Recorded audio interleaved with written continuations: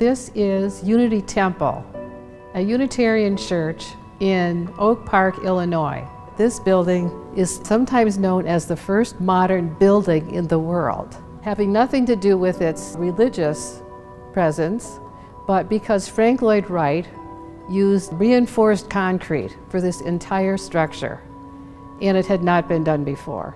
It's very different from what we normally consider as a church. There's no steeple, no stained glass windows, no entrance off the street. What happened here?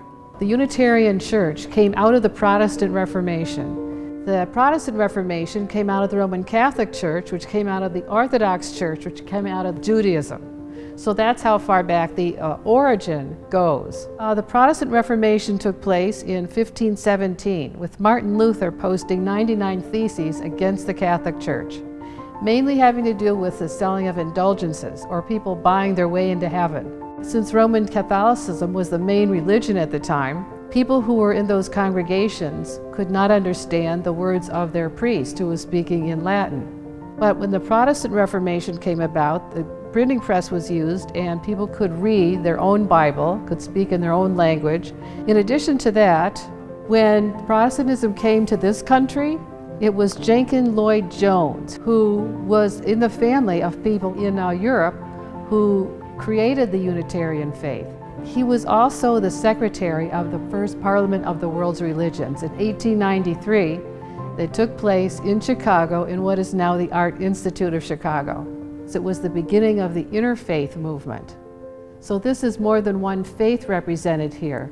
Unitarianism, with its connection with the Universalist Church, opened their doors to everybody of all faiths. So this was a great break from the past. Jenkins Lloyd Jones had this statement to say, "There will be a new space, an egalitarian space, where people will all see each other and will know when there's someone new or someone missing."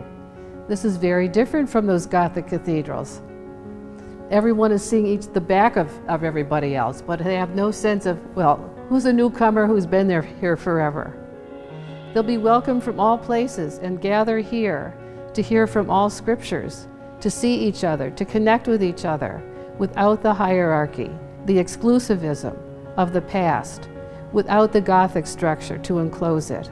This new place will have worship and fellowship as equals, as it is as important to worship the divine as to connect with our fellow human beings in an attitude of grace and gratefulness.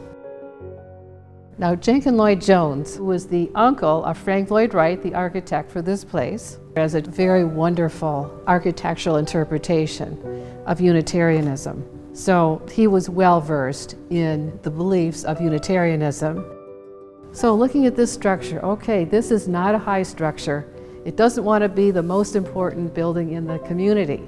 It is about building community among the people, not to stand out. Now, it actually aligns with other buildings along this block. And so it is not to stand out, it is to fit in. The natural light here comes from the ceiling. This is known as a coffered ceiling with these spaces in it for the light to come through. The idea here is the light is to light the people, not the building. And the shape of this space is basically square. It could actually be a cube.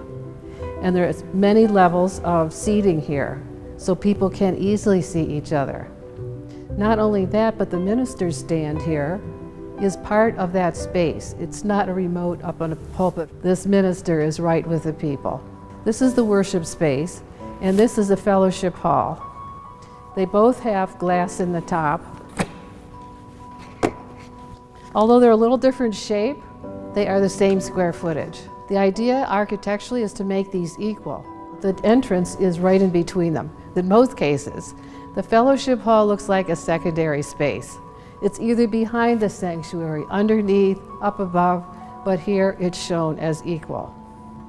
One other little detail here is that when people come into the space, either from this direction or this direction, they go into the space through two different single doors.